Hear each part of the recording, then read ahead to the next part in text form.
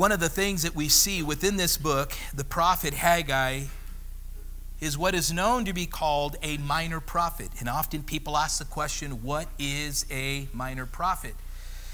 Well, you have those in the scriptures that are called minor prophets because their books, for the most part, are a series of sermons and or visions, but they're not as large as some of what we would call the major prophets. Now, minor or major really is just a title that we give due to the size of the book, has nothing to do with the calling of a prophet on the life of these men that we're looking at. So Haggai was considered a minor prophet. It's only 2 chapters here in this book, but his ministry was just as effective and as called of God by any other prophet in the scriptures.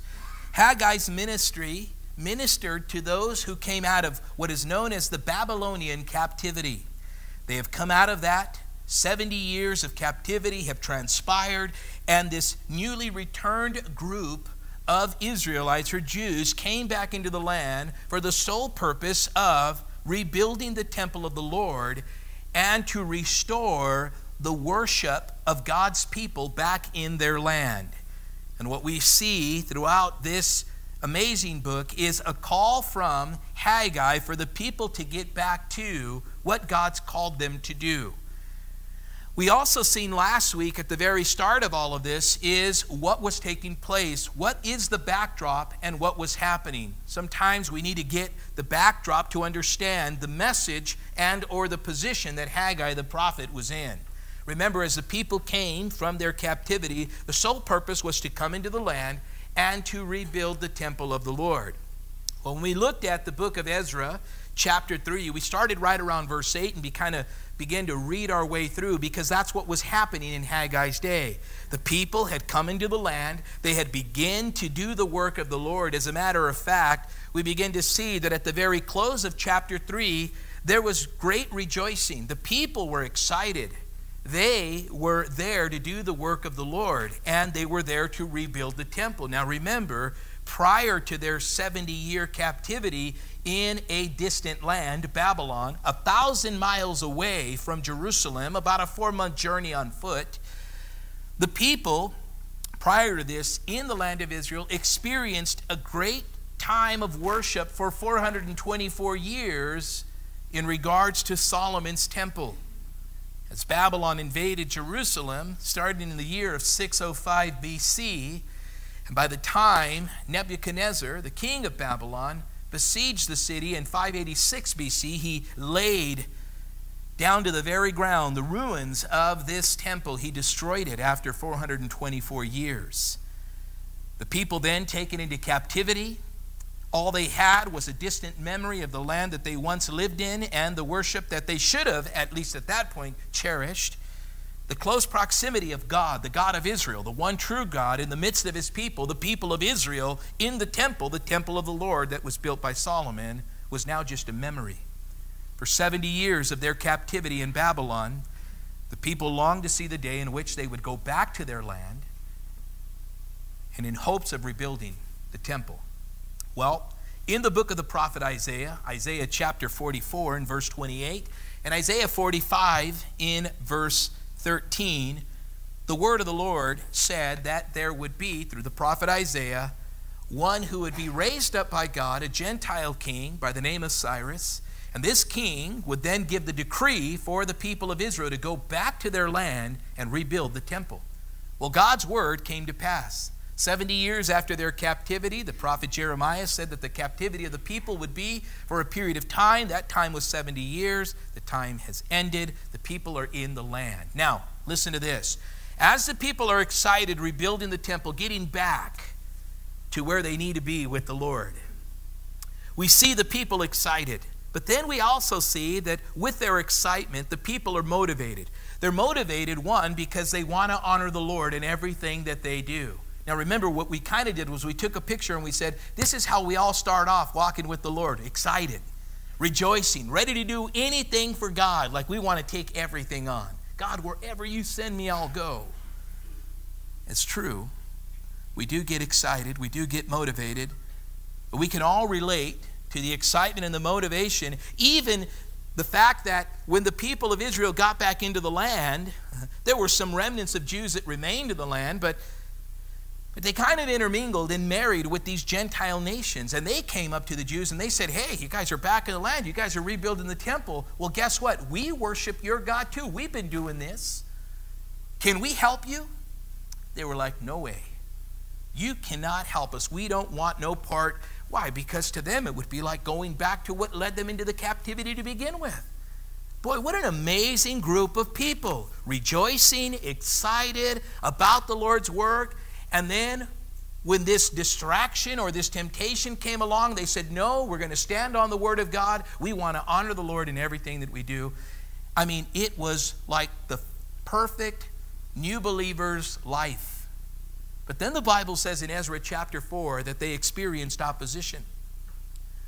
The Bible says these Samaritans came, and because the Jews said, no, we will not have no part with you, the Bible says opposition came, and the Samaritans created opposition for them. And the Bible says that they were relentless in their pursuit, but they were also effective in their pursuit. Because they came against them, and because they discouraged them so much, they even hired people against them to discourage the work. They were able to take God's people, these excited group, that were so excited and ready to do everything God's way to the T. They were able to take them off course. And this rebuilding of the temple literally took about 18 years before they got back to the work. For 18 years, this work of the Lord laid idle. What was it? What was it that took God's people off track here? Once excited and motivated to do the work of the Lord, not willing to compromise anything, but to honor the Lord in all that they would do. What took them off track? Haggai here, God raises him up to speak to this people and get them back on focus. There could be many things that took them off of track. But the number one thing that we do see here is that the people were discouraged. And the enemy was able to be effective in his pursuits. And I think all of us can relate. We can't just look at them and say, boy, I don't see how they blew it. I think all of us blow it from time to time. I think we all kind of forget to do what God called us to do. We begin to do our own thing. It doesn't change our position in the Lord, but it does change how we go about doing a work for the Lord. And this is what God raised up Haggai the prophet for. Now let's just consider the backdrop, and you might say, how do you know this amount of time and so on and so forth? Well, we know this to be true, that history tells us that the second temple at Jerusalem was built in the year 516 BC. It's an interesting dynamic because it was about 538 BC that the children of Israel came back to Jerusalem. They came back to the land that God had promised them after 70 years of captivity. Now here Haggai prophesies, and the Bible gives us a date. It says this, in the 2nd year of King Darius, in the 6th month, on the 1st day of the month. Well, the 6th month is the month of Elul, and it says here on the 1st day of the month. Elul falls within the months of August, September. And the 2nd year of Darius, well, King Darius became king in 521. His 2nd year would be 520 BC. The month of Elul, September 520 BC.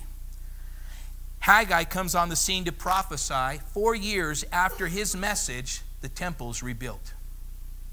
But the people had been in the land. Listen to this. If this is 520, they came in 538. They'd been in the land for 18 years. And God's house is not built. The whole purpose was for them to come and establish God's presence once again. God using his people to bring about his presence in the land of Israel. So what were they doing? Well, we kind of have an idea of what probably took them off course. We probably have an idea here of what discouraged them. But let's consider here perhaps what they were doing. So look at, the Bible goes on to say here, the word of the Lord came by Haggai the prophet to Zerubbabel, the son of Shealtiel, governor of Judah, and to Joshua the son of Jehozadak, the high priest. Notice that here the word of the Lord is coming to the people of Haggai's day through the prophet Haggai. Thus speaks the Lord of hosts, saying, this people says. Notice when it says this people says. God's speaking, but God is saying this is what the people are saying. The time has not come, the time that the Lord's house should be built. Okay, let's just stop here for a moment and consider what's happening. The word of the Lord was spoken by the prophet Isaiah in Isaiah chapter 44 and verse 28 and Isaiah 45 and verse 13. What does that mean? When God speaks something in his word, it comes to pass. Well, we know that King Cyrus spoke this decree in 538 BC, saying, let the children of Israel go back to their land and rebuild their temple. Everything's according to God's word and according to God's timing. God is never too late. He's never too early. He's always on time. That's what Galatians 4:4 says. God was on time with this. The most miraculous work that he did was giving us his son, Jesus. God is always on time for man's greatest need. He's a faithful God, and he's true to his word. Now, we know we can trust the word of the Lord, and perhaps some of us would say, I would never speak against God's word. Right? Well, let's read a little bit further. It goes on to say, the Lord is saying, this people says. Now, he's not just saying this people in a way in which, he has no care for them. What he's saying is his people, the people are saying this. Right now is not the time for God's word to come to pass. Right now it's not the right time to build the house of the Lord. Well, who set the time? God did. We don't go around and say, you know what, God, we know you're a God of blessing, but right now it's not a good time for you to get the glory. Let me get the glory. Let me do my thing, and then when I get around to it, I'll do your thing. That's kind of the idea here. We're going to do our thing before we do your thing. Now listen to what he goes on to say. So the Lord is saying this through the prophet Haggai. The people are listening, and they know very well that the Lord is speaking about them. This people say that right now, God, why would you say that we are saying that right now is not the time for your house to be built? Now remember, the sole purpose of them coming out of the captivity to go back to the land was to do what? Rebuild the temple. And the Lord is saying, the people are saying, because of their actions, that right now is not the time to do God's work.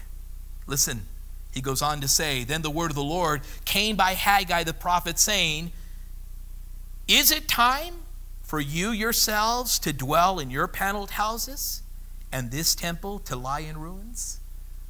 If it's not time, listen to this, if it's not time then to do God's work, is it time to do yours? You see, the people, what they were doing in this period of time for 18 years, while the house of the Lord lie in ruins, the temple of the Lord, listen to this, they were building their houses. God was not opposed to them building their houses. But they were taking care of their land, coming back into the land and doing everything they could so that life can be comfortable for them. And they were doing a work that God was not opposed to, but the priorities of the work were out of order. Now, you can't write this off and say, well, at least we're here, and at least we're doing something. Listen, we know the statement. We say it time and time again because it's in the Word of God. Some people say, well, at least I've sacrificed this much. Listen, what God requires is not sacrifice, but obedience. You see, sacrifice is good, but what good is it if obedience to His Word is not the foundation of it all? Obedience, the Bible says, is better than sacrifice. Now look at what happens here. So they said, the Lord is saying, they've said, it is not time. The Lord is saying, so is it time for you guys to do your thing? What about my thing? Now listen to this.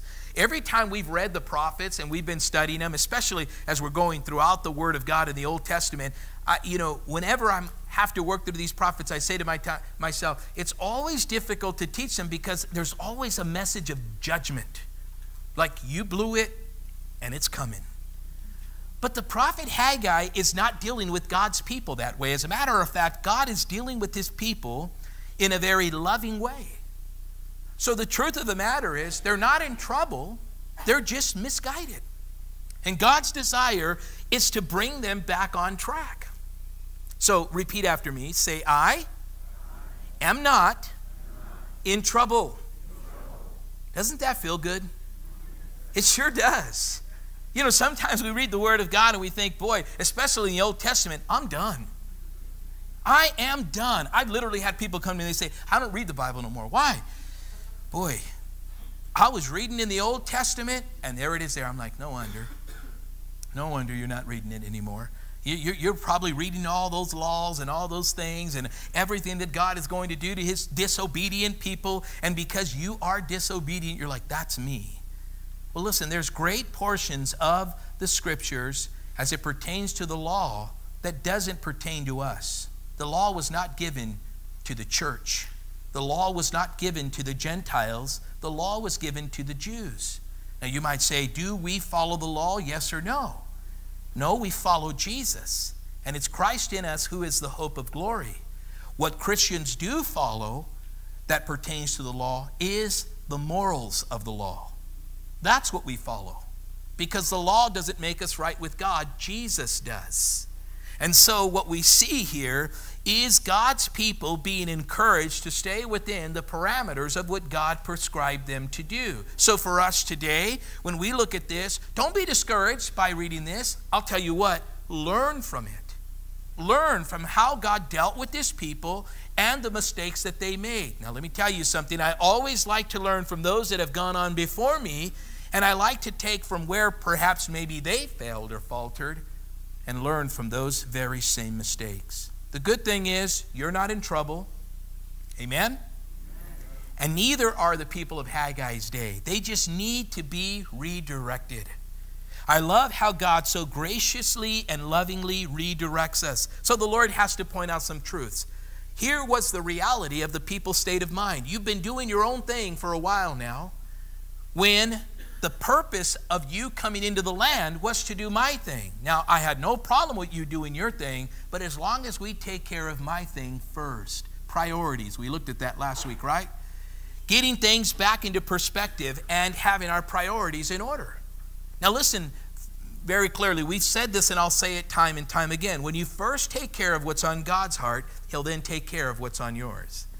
Now, you know, sometimes we look at that and we say, oh, yeah, I got a lot of things on my heart I want God to do. But listen, I think David summed this up very well in Psalm 37 when he says, delight yourself in the Lord and He will give you the desires of your heart. Read that psalm and see as he kind of just lays out their steps.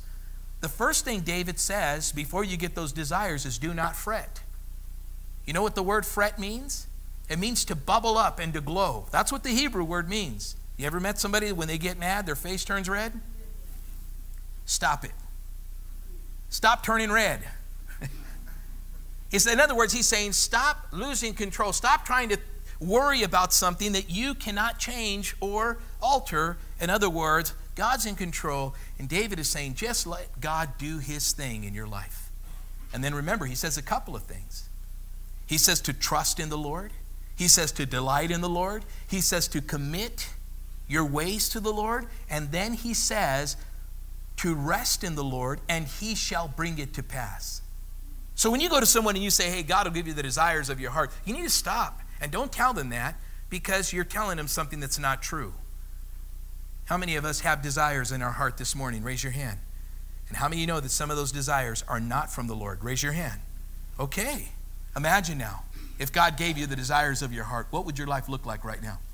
Oh boy. You see, Psalm 37, I just want to throw this in there because what he's really saying is God's the one who puts the desires there. And once those desires are placed there by the Lord, then we speak those out. And it's God's desire. So why wouldn't He give us what He wants for us? Absolutely. We can rest in the faithfulness of God. So can we be misguided? David said you can. Can you get discouraged? Of course you can. But here's the point being made. They're not in trouble. What the Lord is saying is, you've stopped taking care of what's on my heart. You see, Jesus put it this way in Matthew chapter 6 and verse 33, a very famous passage. And what is that? But seek ye first the kingdom of God and His righteousness, and then all things will be added unto you. So what do you do first? And then all things will be added unto you. You seek first the kingdom of God. You seek God first. You first take care of what's on God's heart. Then He'll take care of what's on yours. Now you might say, well, the people in Haggai's day, they didn't have the New Testament. Jesus hadn't even come on the scene. It's been a great period of time here. And what scriptures did they have? Well, let me help you with this. They had Proverbs chapter 3, verses 9 and 10. They had Deuteronomy chapter 16 in verse 17. They had Leviticus chapter 26 in verses 3 through 13.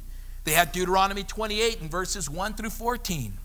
And Deuteronomy chapter 30 in verses 3 through 9. And all of these passages teach the same principle that Jesus said in Matthew 6:33. So they did understand to seek first the kingdom of God and His righteousness, and then all things will be added unto you. I want you guys just for a moment just to consider what the Lord is saying here. Look at, He says, is it time for you yourselves to dwell in your paneled houses?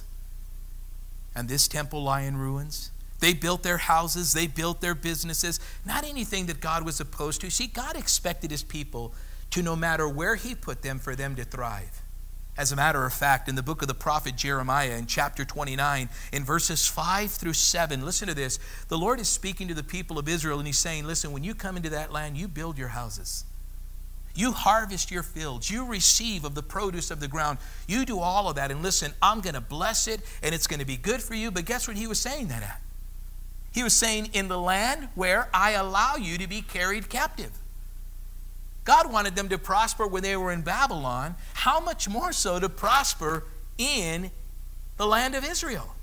Of course this was God's desire. He encouraged them, be planted and prosper in the place where you live. And this is what they were to do. In Babylon, He commanded them to do this, and even more so where they're from, their land, His land that He'd given them. And what were they doing? Yes, they were doing that. They were building their houses. But listen to this, guys. They lacked. There was a lack, and they weren't flourishing as they should. They didn't finish God's work, and so what they were doing was the lack of flourishing was a result. Listen to this. A lack of flourishing didn't mean that they didn't flourish. They flourished, but there was a lack. You understand that? They lacked in their flourishing because they ignored God's command. Let me tell you something. I don't know about you guys, but I'm blessed as a Christian. Oh, okay, me and you, amen. Whoever said amen, God bless you. We good. That's it. We got our own little church going on. The rest of you, I don't know what's going on. But anyways, I am blessed to be a Christian. All right. Anyways, so Christianity is great. Wow. Okay, so I guess I'm going to stop trying. You guys get the point I'm trying to make. So I guess just a lot of you are not happy to be Christians. So anyways, let me help you. Maybe this is where your unhappiness is coming from. Is this the best of the Christian life? Well, I'll tell you what. I look at some Christians and I don't measure God by their life. I see some that are blessed, unbelievably blessed. And you know what I say? I don't say, wow, look at how blessed you are. I say, you're doing something right. And I could also have the same experience. And I'm not talking about wealth. I'm talking about being happy in the midst of everything. Encouraged, knowing that, hey, my life might be jacked, bro, but God is good. Isn't that all that really matters? Now, it does matter if you're the one that jacked it. But anyways, God will teach you in this, okay? But just pay attention to this here. There is a lack. You see, many Christians come to me and they say, Pastor David, you know what, man, you know, I've been walking with the Lord 10 years, 15 years, 20 years, and I feel like I'm just spinning my wheels. I feel like, you know, you realize there's more, and you know you're not getting the more. Now, I'm not talking about health and wealth, prosperity gospel, blab it and grab it, name it and claim it junk, false teaching. Don't pay attention to it. It's not of God. It's a distraction. But you realize in your spirit that you are lacking. Where do you think that's coming from? That's God showing you there's so much more I want to do for you, but if you just get back to doing me, because there's this common phrase today, right? It's been circling around. You know, hey, how you been doing? I'm just doing me. Oh, you're just doing you? Yeah. Or how about them couples? You know, you just do you and I'll do me. Terrible thing. What you need to be doing is you need to be doing Him. You need to be doing God. You need to be doing the things of the Lord. If we're going to say that, the Lord needs to be the center and the focus. Anything else is selfish. Who would dare go to the Lord and say, God, I love you, but I'm just going to do me? Well, that's what they were doing. There was a lack of flourishing because they ignored God's commands. Guys, listen. You know, God here is not chastising in the sense of coming down. He's trying to get them to understand, do you see that there's more I have for you? You've been flourishing, but not to your fullest potential. Imagine if we gauged and measured God by how much we have. Boy, people wouldn't want what we have in the Lord. And sometimes we sell ourselves short from what we can get from the Lord. Not that we can get from God, but what He has for us. Because we're too busy doing our own thing. Just trust God in doing it His way and watch what happens. Think about it. You know, when I was there, you know, in looking at these places there in Baja California, you know, the other day, and one of the brothers that was with us, he was telling one of the pastors there, the pastor there, he says, this guy right here, and he pointed to me, he's like, this guy, I seen it with my own eyes. And this guy was just like, God's going to do it, I know it. And it happened. I could see, I can name some things that I seen because this gentleman was showing us this house that he had bought, in this house, and they're going to make it into an orphanage. And he was just kind of laying it all out, and he's just like, you know, yeah, you know, people think I'm crazy, you know, this. And the brother encouraged him, and he says, no, God showed it to you, and it's going to come to pass. And you're taking the steps necessary for it to take place.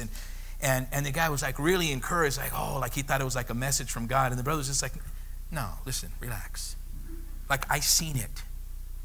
This man here, I seen it. Since I've been home, I seen it.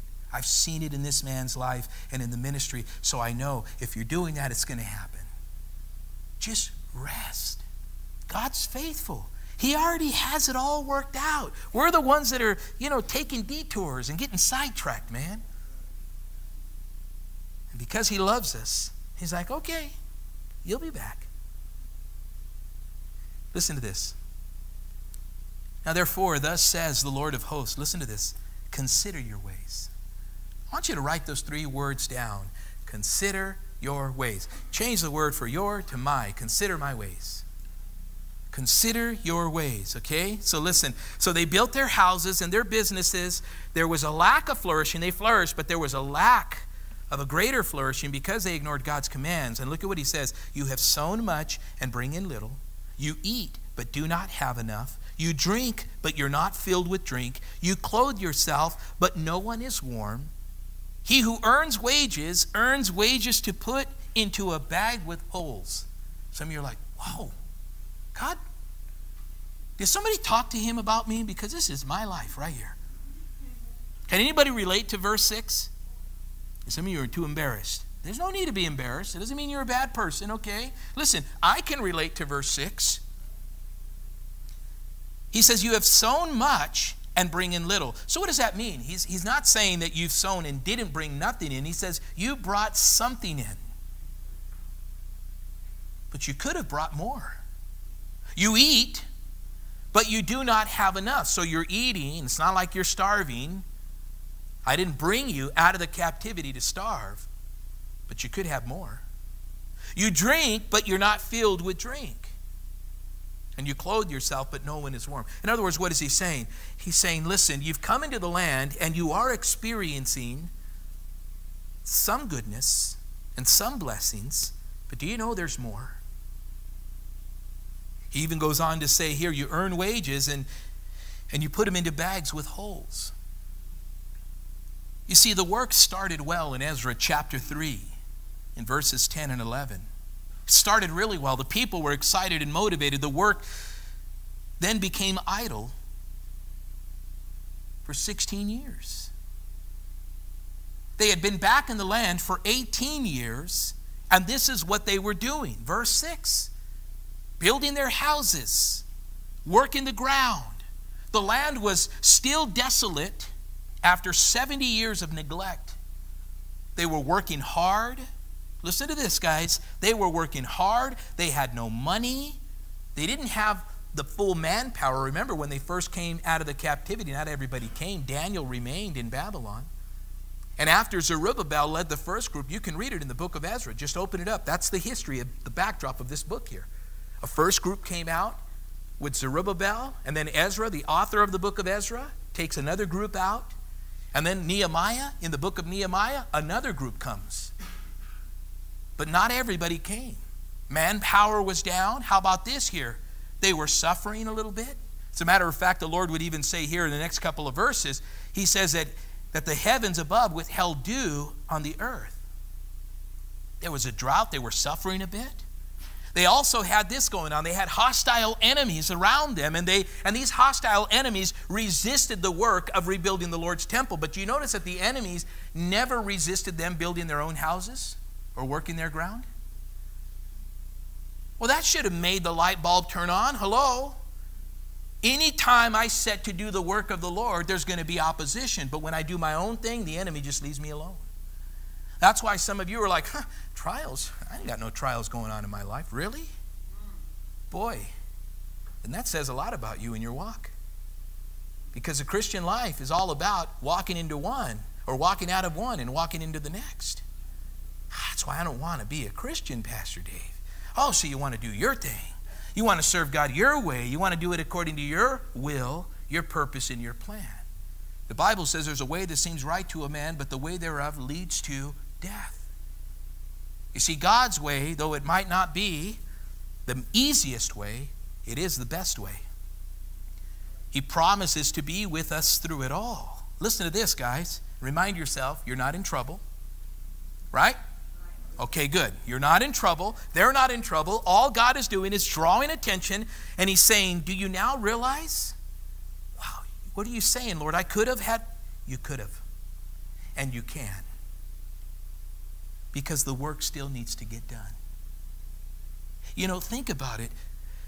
When we give a task to our kids, for those of us that have kids, some of you have more than one, and so you give them different tasks. Like, you know, you say to one, your job is to throw the trash out. Your job is to feed the pets. Your job is to clean the room. And you give them all these tasks. And listen to this. All of a sudden, you're sitting there, and then the next thing you know, you realize the trash is not thrown out. The pets are not fed. Whatever, I don't know. And then all of a sudden, you never yell their first name, you yell their middle name, and they know it's serious. And all of a sudden they come and then you say to them, what are you thinking? You know, weren't you supposed to do this? And they're like, yeah. Well, what were you doing? And what's there? I forgot. Well, what were you thinking? Now listen, how many times have you forgot? Parent? You see the Lord up there like, what were you thinking? Well, come on, look at the trash. It's like a landfill in here. No, listen. How often have you forgotten? And what does the Lord do when you forget? He reminds you and he puts you back on track. He doesn't tell you, now go to your room and go stare at a blank wall for an hour. Think about what you did. Because obviously you're thinking about something, right? Am I being a little bit too transparent here? Listen to this. God doesn't give up on us when we forget. He just redirects us.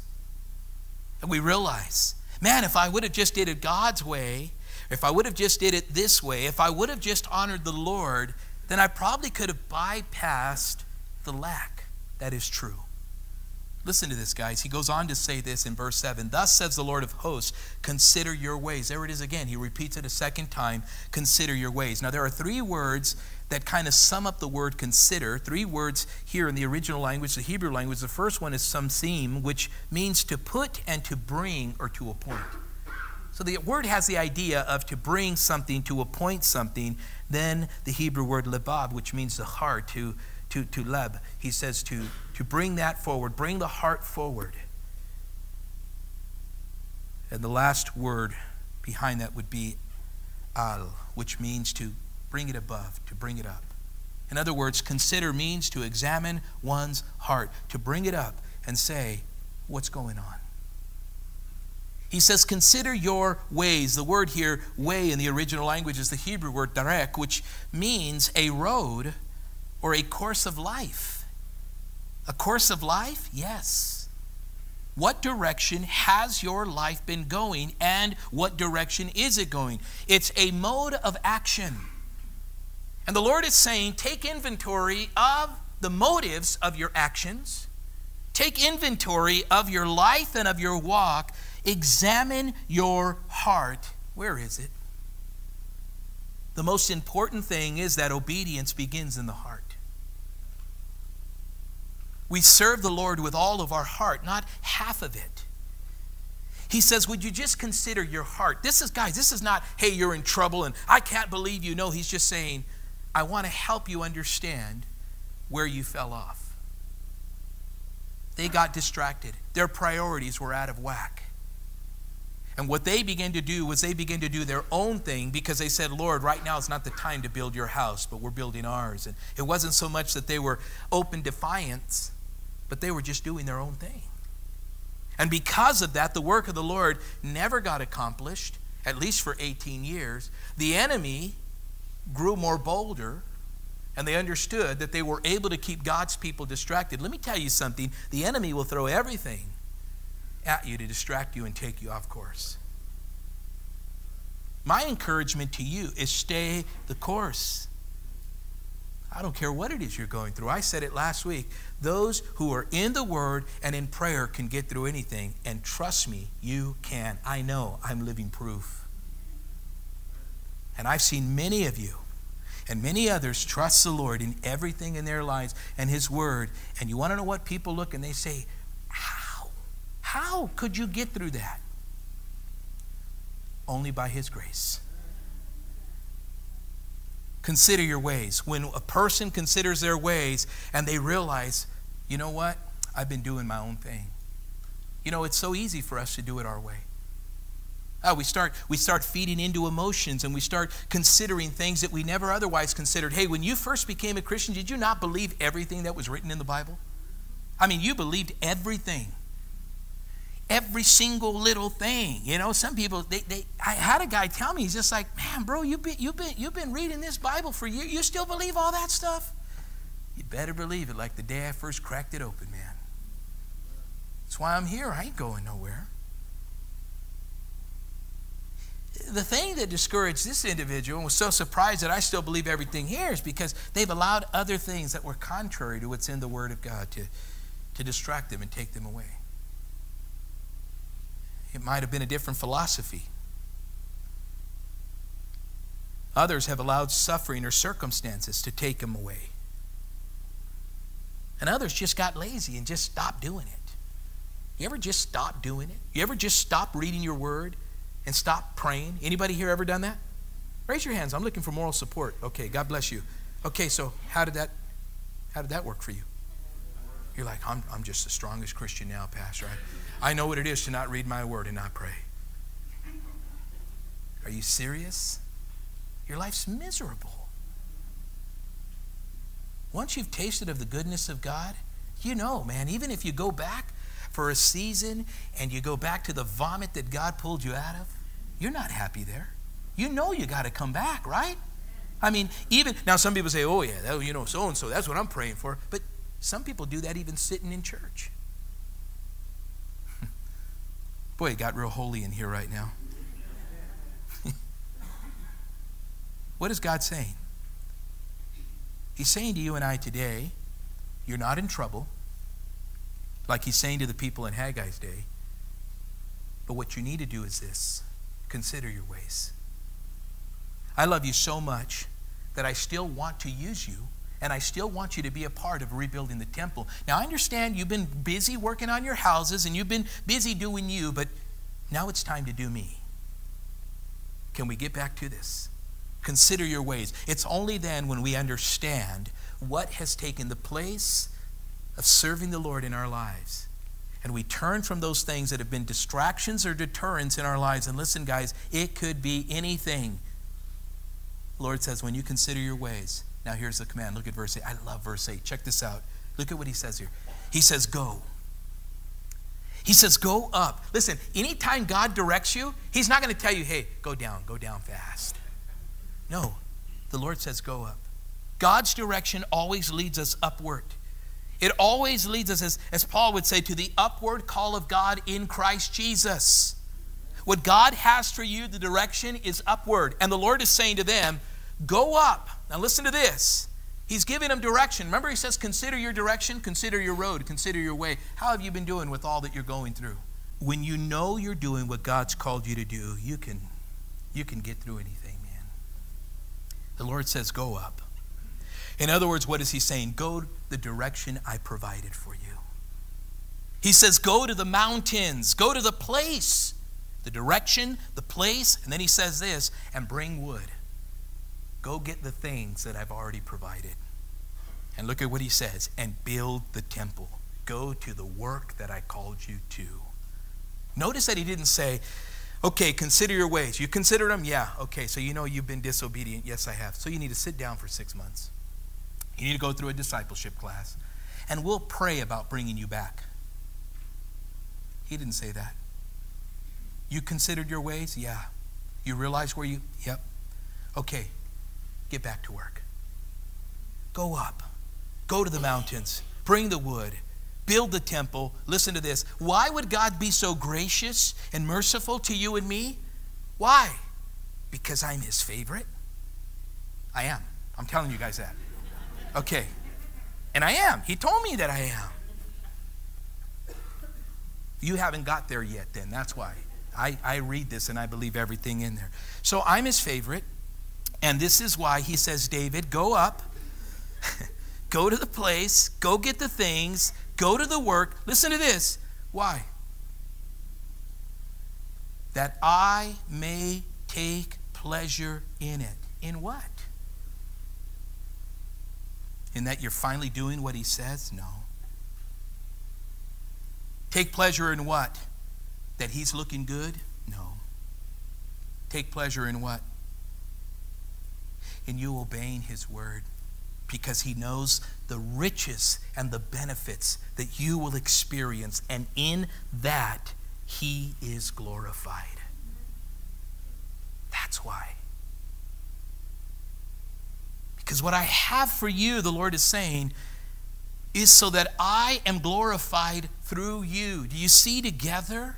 We make this work, and the Lord is saying, can you just get back to the work that I've called? Look at what he goes on to say here. He says, I love this, guys. Look at what he's saying here. Verse 9. You looked for much, but indeed it came to little. Boy, didn't you experience? I have.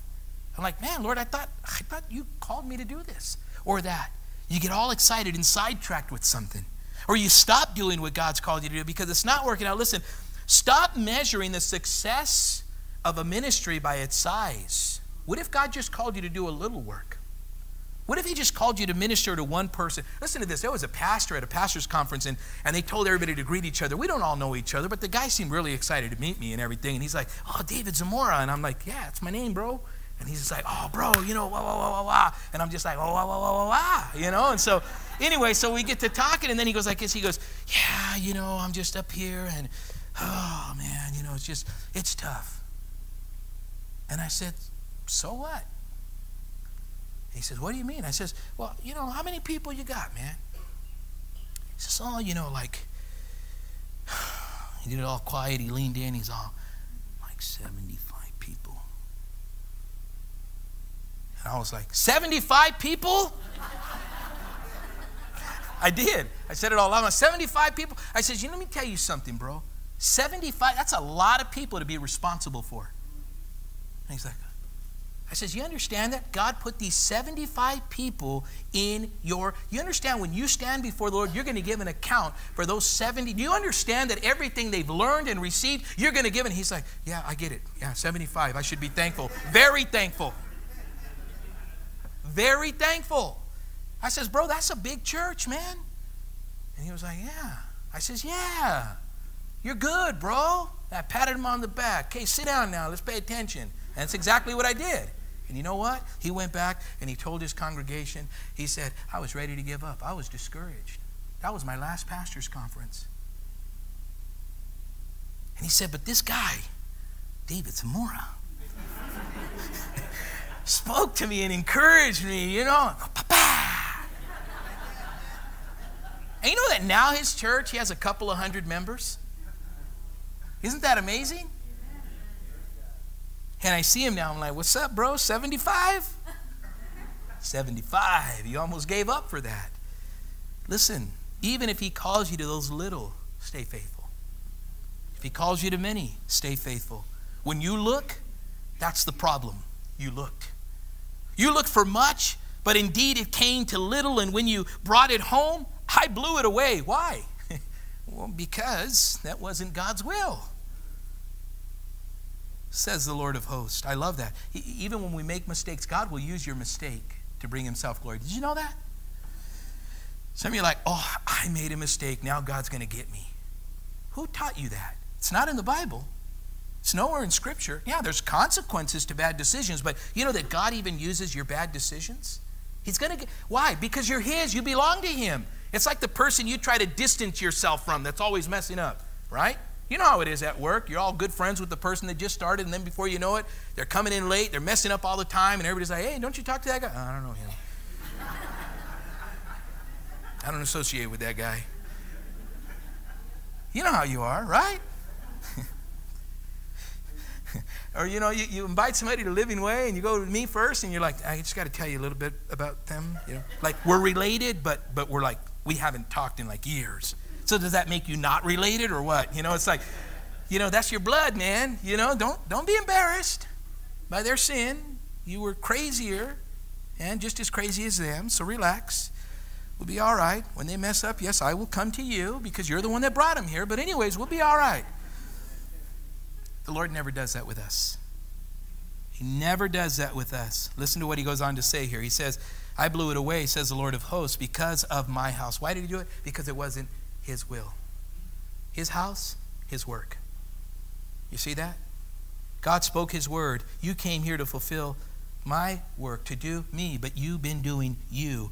And he goes on to say, listen to this, guys. What God is saying to somebody here this morning is he's saying, it's time to get back to doing him. You've done you long enough. Are you tired of striving? He begins to explain to them, listen, now it's going to hit them. The light bulb's going to go on. Listen to this. Because of my house that is in ruins, while every one of you runs to his own house. You see, your greatest joy is found in doing me, the Lord is saying, not you. Therefore, the heavens above withhold the dew, and the earth withhold its fruit. Things are more difficult in your own strength. Stop striving, church. For I called for a drought on the land and the mountains, on the grain and the new wine and the oil, on whatever the ground brings forth, on men and livestock, and on all the labor of your hands. You don't think it dawned on them? We are in the land, but why isn't it the way the prophets have said it would be?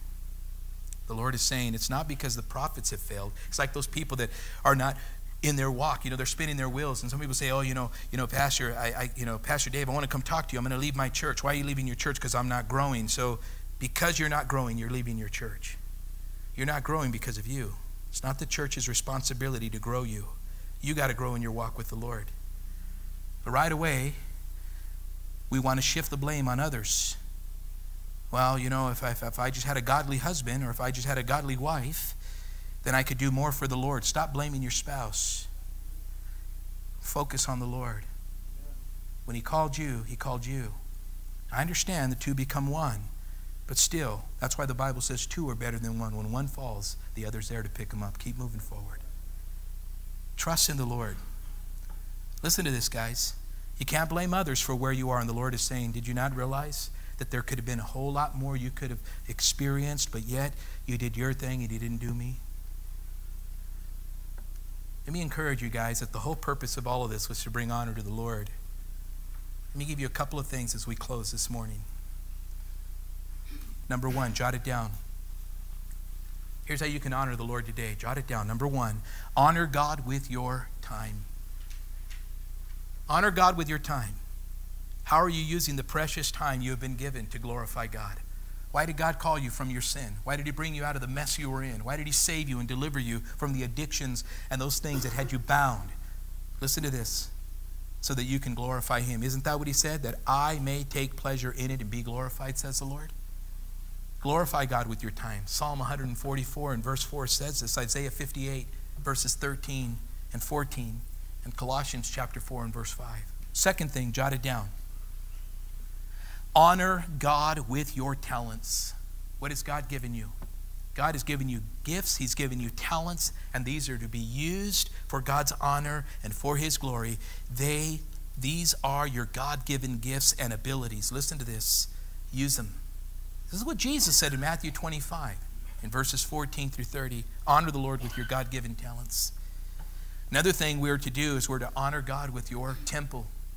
The Bible says that your body is the temple of the Holy Spirit. Honor the Lord God with your temple. 1 Corinthians chapter 6 in verses 18 through 20. Honor God with your temple. Fourth thing, honor God with your treasures.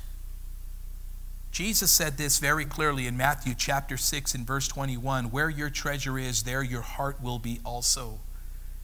God has given some of us resources to use for his honor and for his glory. This means your finances. Honor God with your finances.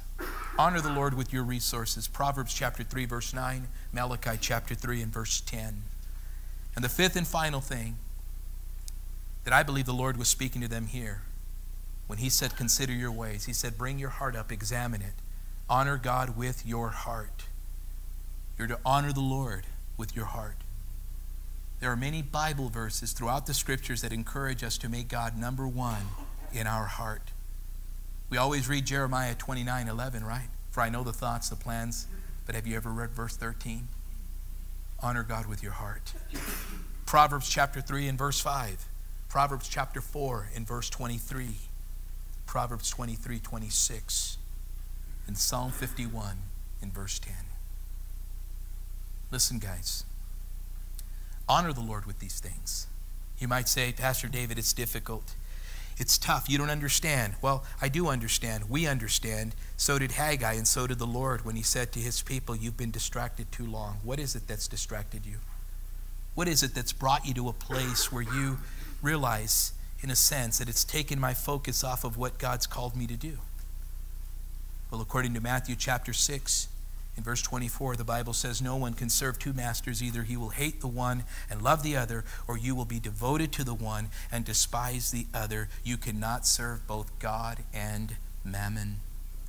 And the Bible says in Exodus chapter 20 and verses 2 and 3, it commands us to have no other gods before the Lord. And Jesus said in Mark chapter 12 and verse 30 that the greatest command is to love the Lord your God with all your heart, with all your soul, and with all your mind, and with all your strength.